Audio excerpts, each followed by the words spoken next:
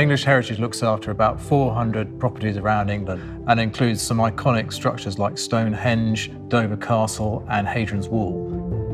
And our sites date back from early Neolithic all the way through to the Cold War.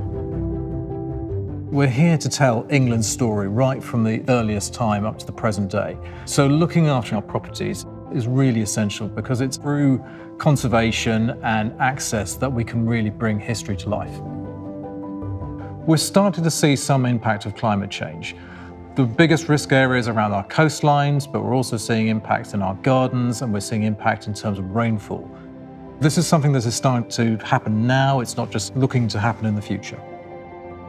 One of our biggest challenges is Hurst Castle on the south coast.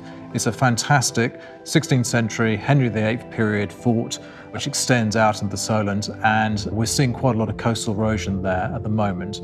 With the risk of increasing climate change and sea level rise, we're looking at quite a lot of challenges for the future. We need to act now because we know that while England's past has been shaped by its climate, so will its future. We have to put plans into place to ensure that our properties are well cared for and start to be able to adapt to a changing climate.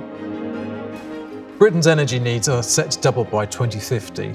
So we in English Heritage, like so many other conservation charities, need to use tools such as smart meters to reduce energy waste and bring the country's outdated energy system into the 21st century.